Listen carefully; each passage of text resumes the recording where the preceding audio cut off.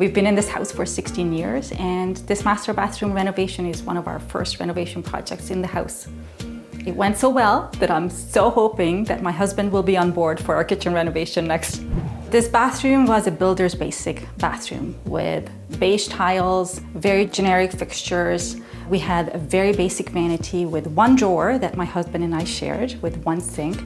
We had a jacuzzi tub that spanned wall to wall under the window, totally wasting a whole wall span.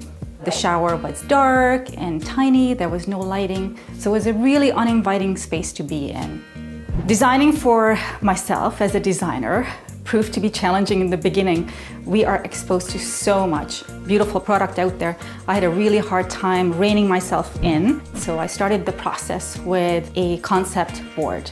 So the idea was to create a high contrast envelope with dark flooring, introduce textures, wood tones, and I wanted to have lots of black to really punctuate the space.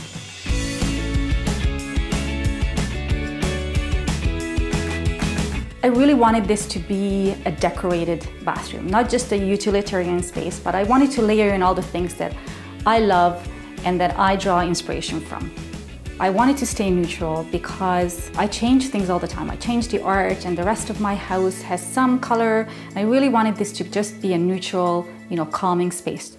It all began with the dark tile for the flooring. I love this particular tile from Sarah Gray, which is a large format hexagon tile in the dark basalt finish.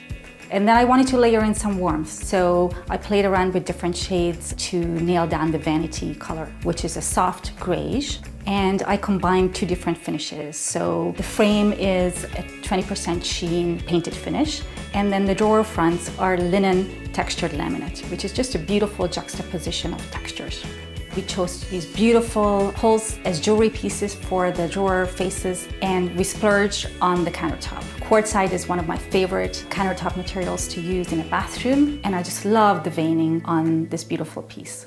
In terms of the vanity, a lot of people request double sinks, and we chose to keep the single sink because we value more counter space. And to be honest, we're never in here at the same time, so having one sink is just perfect. We are lucky to have both a tub and a shower.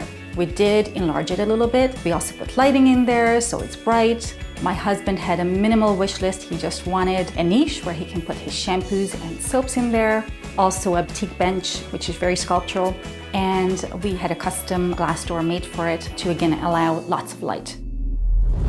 There are two fantastic designer finds in this bathroom. One is this cabinet. It was $45 plus hardware and paint. And the drapes are from IKEA.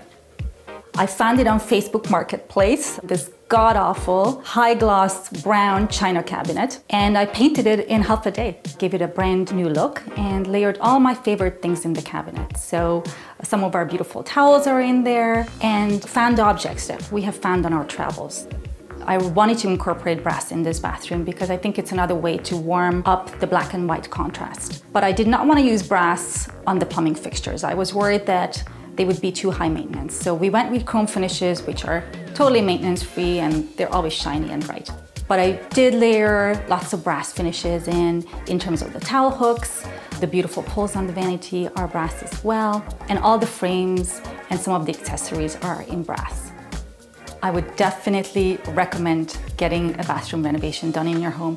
Often homeowners, and same for my husband and I, we had a little bit to invest in our home, but we weren't quite ready to pursue the kitchen renovation yet. And this was a great start to dabble in the renovation process. Start with a smaller project, and I can tell you, it's totally worth it. You're going to love getting ready in the morning in a place that is inspiring.